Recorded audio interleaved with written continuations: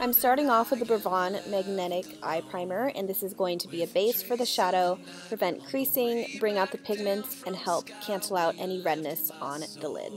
The first shadow I'm going to use is Marble Eyeshadow from the Laura Geller palette, and I'm going to apply this with a fluffy brush underneath the highest point of my brow. This is Creme Brulee Eyeshadow from Makeup Geek, and I'm going to sweep this back and forth in my crease and blend up to my brow highlight for a transition color.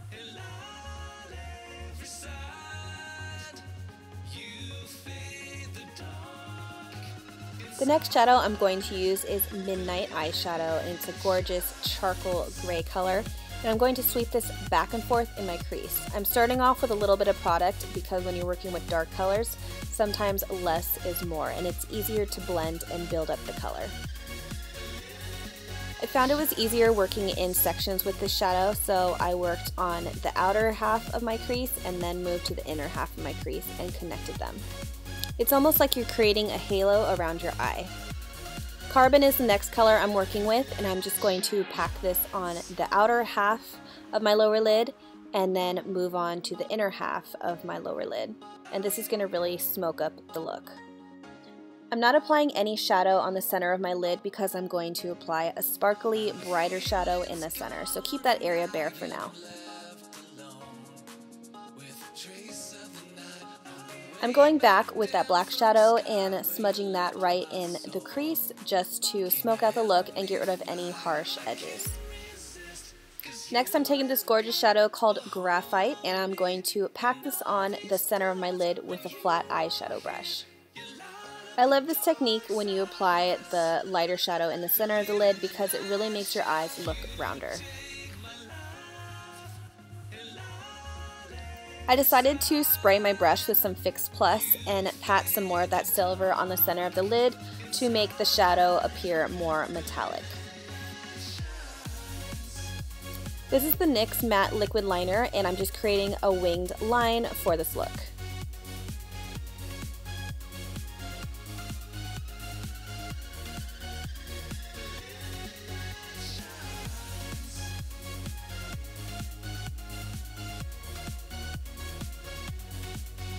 I'm actually going to work with two mascaras in this tutorial. So the first one is from Laura Geller. This is the Fortifying Lashes Eye Primer.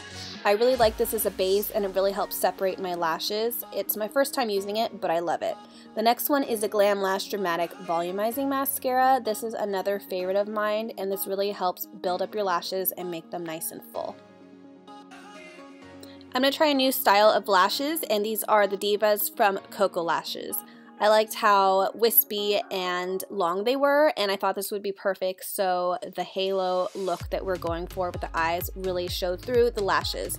And after applying them, it was really easy to apply. The band was very thin, and I ended up really liking how they turned out.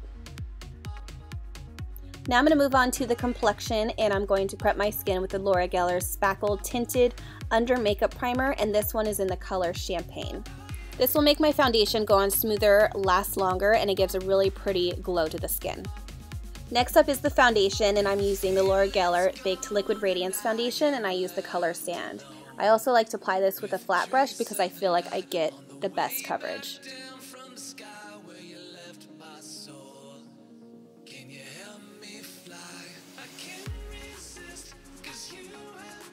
This is the Real Deal Concealer in the color Medium, and I'm going to use this underneath my eye area to brighten.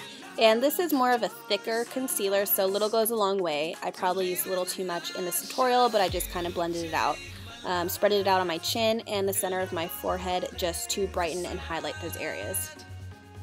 I like to blend concealer out with a damp beauty blender. I usually spray my sponge with some Fix Plus from MAC, and it just makes everything blend out easier.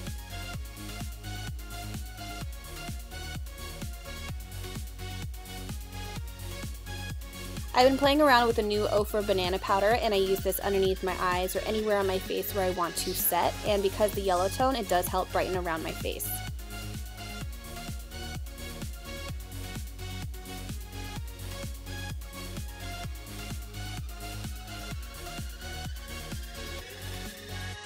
This is the Baked, Balance, and Brighten foundation from Laura Geller, and I just like to set certain areas on my face with a fluffy brush to keep everything in place and just add a tiny bit more coverage.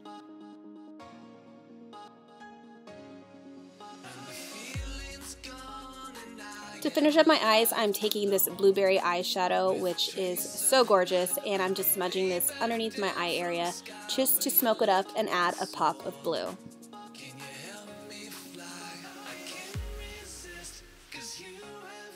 I decided I wanted that blue to stand out a little bit more, so I sprayed my smudger brush with some Fix Plus just to intensify that blue. I found this BUXOM Hold the Line waterproof eyeliner in the color Pick Me Up, and I just applied this to my waterline just to make that blue stand out even more. I really want the blue to be the focus of the eyes. Then I went ahead and added a few coats of mascara to my lower lashes.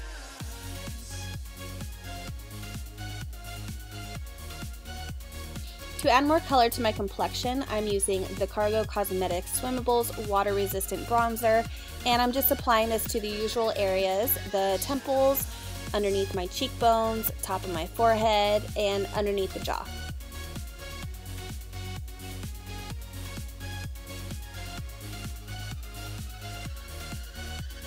This is the Baked Highlighter Duo in French Vanilla and Portofino, and I'm going to spray my brush with some Fix Plus to intensify this highlight. I'm going to apply it to the tops of my cheekbones for a super intense highlight. You can see this highlight from like a mile away. I'm also going to apply that highlight on the side of my nose. Then I'm going to take the other side of the highlighter and I'm going to use this on the bridge of my nose and then on my temples because this highlight is a little bit softer. You can also apply it on your Cupid's bow to make your lips a little bit fuller. I'm taking my baby Stripdown Lip Pencil from MAC. This is one of my favorites, so I go through it pretty quickly. And I'm going to outline my lips with this color. Last but not least, I'm taking the Everlasting Liquid Lipstick from Kat Von D, and this is a new favorite nude of mine, and this is called Bow and Arrow. Alright you guys, so I hope you enjoyed this first tutorial of 2016. Thank you so much for watching, and I'll see you in the next video.